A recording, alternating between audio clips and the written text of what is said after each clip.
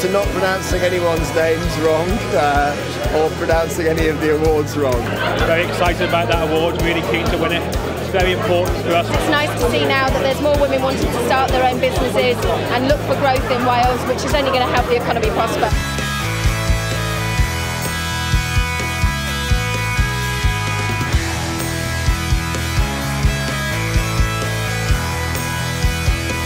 This evening, the winners of 11 categories will be announced, with one also being crowned Overall Welsh Business of the Year 2014. What has the Chamber been up to since we were all sat here a year ago? Well, the last 12 months has seen the South Wales Chamber increase and deepen its connection with the business community. Once again, a very strong field and some very overworked judges. The very best of luck to all of you here tonight.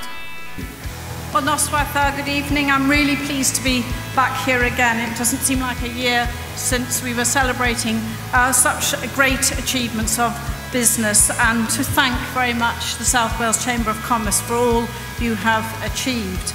But I do just want to say a few words about celebration of business achievement tonight. And I know that we'll be so impressed as all those who've been nominated and all those award winners come forward, and so impressed across all the categories. And you've got such a good way of representing the diversity and the importance in terms of business achievements with this award ceremony. The University of South Wales, the University for Business. Now, what does that mean? It's a university of 30,000 students, so it's one of the 10 biggest universities in the United Kingdom. We have the biggest provision for creative industries in Wales and the biggest provision of part-time STEM subjects in Wales as well. We'd love to engage more with businesses. You know, that's what the university really wants to do.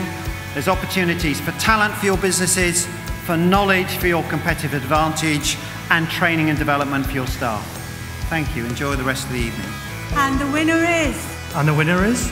And the winner is... Pinkspiration. Wasabi. SPTS Technologies. It's all cliche, isn't it? Shock, surprise, but that's genuine. We were really chuffed to get into the finals, but to be a winner of the category is just, well, yeah, it was fantastic.